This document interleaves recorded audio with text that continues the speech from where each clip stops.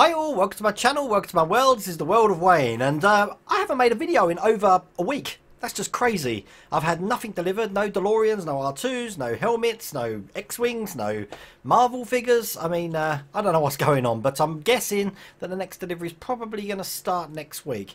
But I do get a lot of people asking me, what have I actually got in my man cave? Because believe it or not, you only see in like, well, the back section here, just the Millennium Falcon and the figures. I've got a lot more in there, so what I've done is I've done this little roll where I've just focused on some of the things I've got in my man cave.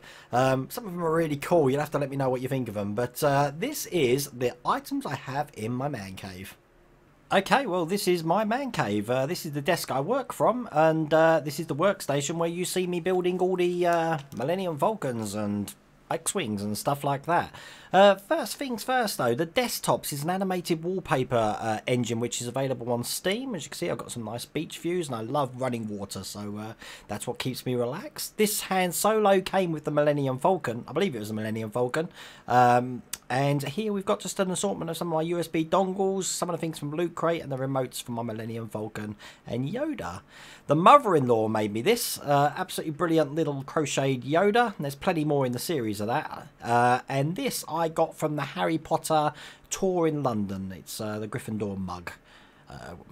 On the windowsill here, I've got some Star Wars stills, little Oscar there, a light up Millennium Falcon, and God knows what that R2-D2 thing is, but so I was given that.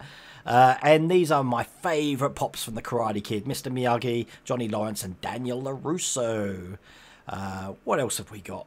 On top of my computer, I have an old Captain America shield that I got from Loot Crate, and the Death Star here, which is a lamp.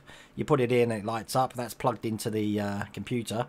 And the computer I built myself. It's all lit up and stuff. I've changed the colour this morning. It's a nice light blue. But that's my pride and joy. And this is the workstation where I build all of the items. As you can see, I've got the camera set up there. This is just a word representation of all the Marvel things, making Captain America's shield. And the lovely missus made me this for reaching 1,000 subscribers on YouTube. It's a bronze play button. This is the Elder Wand from the Harry Potter Studio Tour. £25 those ones are. Absolutely massive. And this is the Star Trek Experience, which is no longer in Vegas, but I had my picture taken there. There's the Millennium Falcon, finished, on my wall, looking good.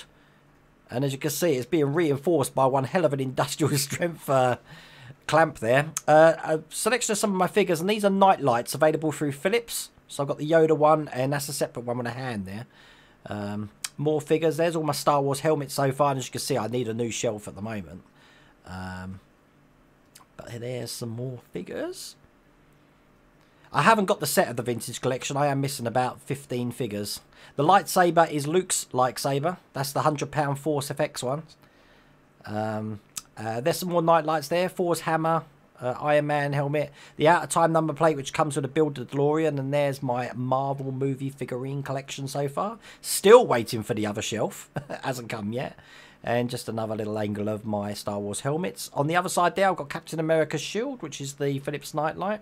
And this is my pride and joy Anduril from Lord of the Rings. Limited edition it is. I've got something like 2,300 of 5,000. That was all it was made. The Back to the Future poster there was from London Film and Comic Con 2 years ago. It's a limited edition poster. And the Harry Potter poster will be going soon. This is my katana from Kill Bill. It's a real katana, that one. That's why I put it up high. And on the ceiling, you don't see this in any of my videos, but when I do green screen, I just have a drop-down blackout blind. As you can see, I can pull down behind me, and it gives me my own green screen without having to keep it permanently set up. Keeps it out of the way. So, there you have it. I hope you liked that little tour of the man cave. Obviously, there's loads of room to put more stuff in here, and I'm going to have to start moving things around to actually cram things in here, just to make things look a bit more aesthetically pleasing where you're watching my ugly face. Anyway, hope you like that video. Take care.